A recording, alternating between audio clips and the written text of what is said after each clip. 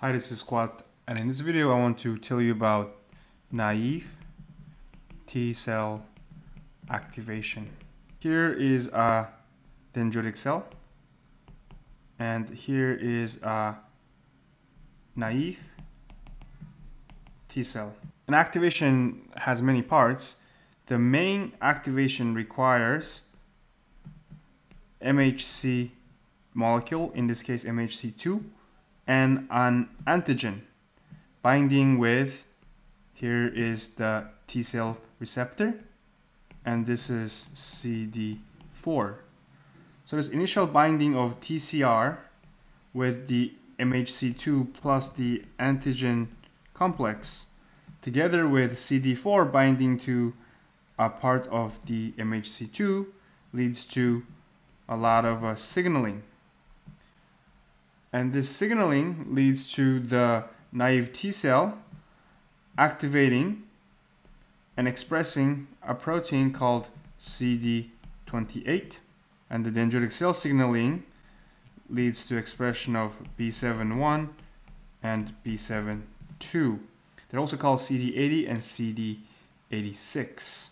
And the B7-1, B7-2 bind with CD28, and this results in more stimulation, and the naive T cell will start expressing IL-2 receptor and IL-2 ligands, and binding of IL-2 ligand to IL-2 receptor adds even more stimulation signals.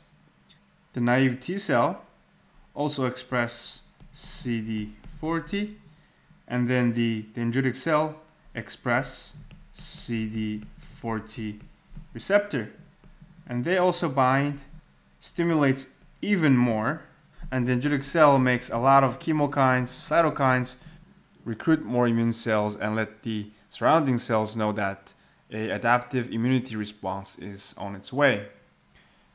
There are many positive feedbacks that further drive the expression of these things like B7-1 and B7-2, and there will be even more signaling.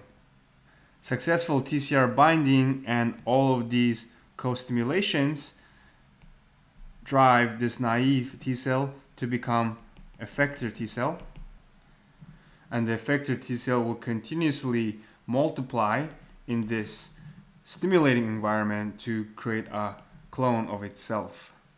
And the whole event of stimulating a naive T cell from TCR MHC recognition to co-stimulation takes about an hour. And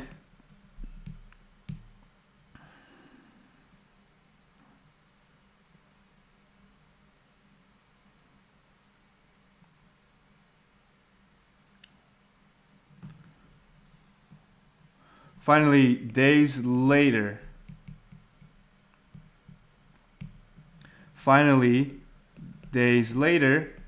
the effector T cell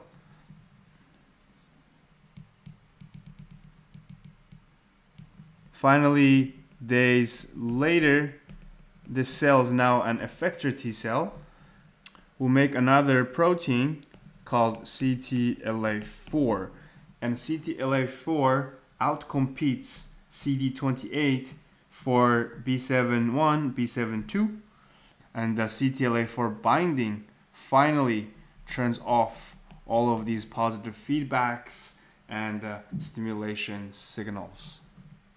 Most immunosuppression drugs don't work on this TCR MHC binding, but rather pathways in the dendritic cell or T cells to drive the co-stimulation process.